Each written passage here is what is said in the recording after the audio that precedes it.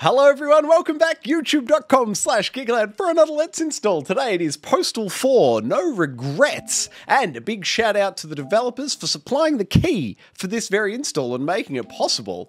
Thank you very much. It is your support of the Let's Install series that lets Geek Aloud continue on its merry way.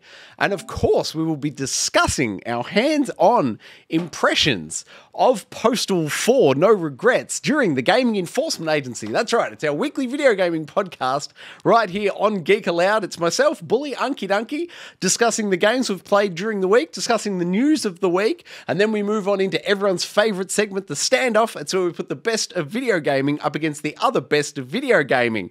Now, the Postal series, I should say, has a long history with me. I've only ever played it on PC. I'm not sure. It doesn't sound like Postal 4 is the first console game, but it'll be certainly the first version of Postal, any of them that I've played on console.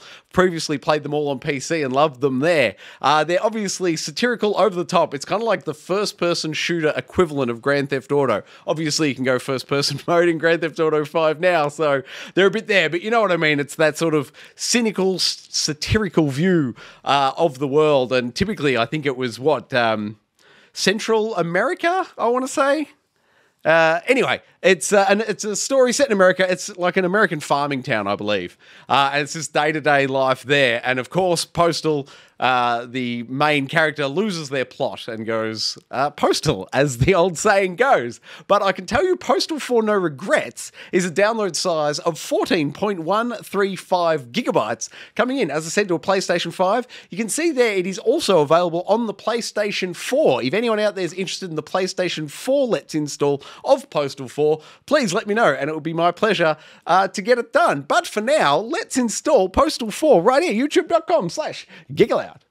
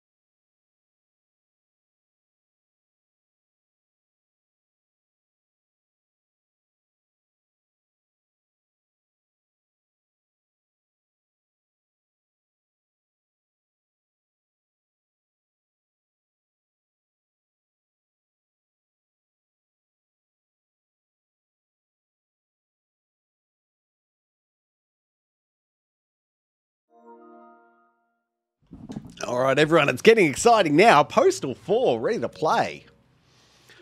Let's boot it on up, shall we? We'll check out that main menu. We'll have a look and see if there's any performance or accessibility settings we'd recommend tweaking. This video game is solely for entertainment. That's right, you need to warn people before you make a joke these days. All right, where are we? Settings land. Games? What have they got for us? Allow autosave at all checkpoints. That makes a lot of sense. Allow timed autosave. Yes, please. Is that minutes? I think every 3 minutes is a pretty good autosave interval myself. I'm going to leave that set just like that. Sort, excuse me, save list by time. Yeah, absolutely. Inventory hints, gameplay hints. Don't auto switch. View Bob. Weapon Bob and Head Bob. If you're susceptible to motion sickness, you might want to flick those off. For me, I'm happy with them on though. Switch inventory on pickup, sure. Toggle. Oh, you've got the hold, so you can flick holds on if the old arthritis in the fingers is troubling you. Motion blur. We'll go ahead and turn motion blur off. Thank you very much.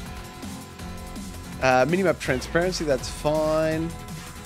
Minimap rotation, I can go with that. Show minimap, yes. Vehicle settings, what do we got? Default camera. Activate radios on scooter. I could enjoy their banter, I think. Oops, settings, went out one too far. Audio, what do we got? Display subtitles, turn those off, thanks very much. All the rest of that should be just fine. Controls, show default controls, here we go. Yep, that's all pretty standard. Standard stuff there. Aim assist, we'll leave that on. Crouch toggle, leave that on. Invert, no inverts, thank you. Dead zones will be fine, hopefully, I assume. That all seems just fine. So, they're all the settings there we can recommend on the recently released Postal 4. I believe it was last Friday. Let's bounce on out now and get to a menu here and pull up the particulars, shall we? I can tell you, Postal 4, no regrets, on the PlayStation 5 is currently version 1.000.004, and that is a full and complete install of 14.51 gigabytes. Thank you again to the developers for supplying the code for this install. I appreciate it greatly. And to all the viewers out there, this is my invitation to you. Come along tonight, that's right, 8 PM this evening for the Gaming Enforcement Agency. Myself, Bully, Unky Dunky, doing a live video game podcast live stream here on YouTube. And that, of course, means you can chat with us the whole time. Bully will flick the chats into the show as we go. It'd be great to see you. As I said, 8 PM this evening. What else can you do with Geek Aloud? Like it, subscribe it, you'll never miss it.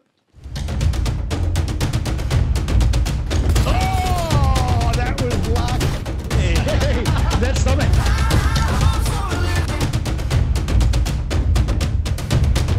Oh, look at him! Two players play. Old Uncle Donkey. Donkey.